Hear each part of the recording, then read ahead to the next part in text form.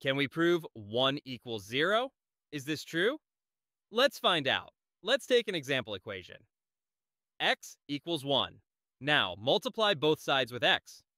We get x squared equals x. Looks good so far. Subtract 1 from both sides of the equation. We have x squared minus 1 equals x minus 1. Fair enough. We know in algebra, a square minus b squared equals to a plus b times a minus b. Let's apply that here on x squared minus 1. We get x plus 1 times x minus 1 equals to x minus 1. Wow, something interesting happened here. Did you notice it? We have x minus 1 on both sides. Let's cancel them out.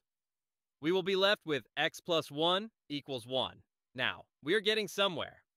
Let's move plus 1 from left to right. It becomes x equals 1 minus 1. That results in x equals 0. What? We started with x equals 1, but we ended up with x equals 0. That means 1 equals 0? Can it be true? Wait, let me explain. It's a parity in mathematics with one hidden trick. In step 4, we canceled out x minus 1 on both sides.